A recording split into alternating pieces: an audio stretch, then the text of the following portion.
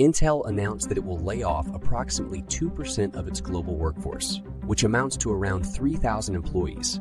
The company stated that the layoffs are a part of its efforts to transform its business and streamline its operations.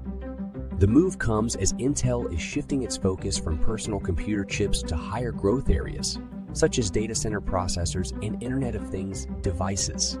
The layoffs will be spread across multiple business units and locations, but the company did not specify which ones.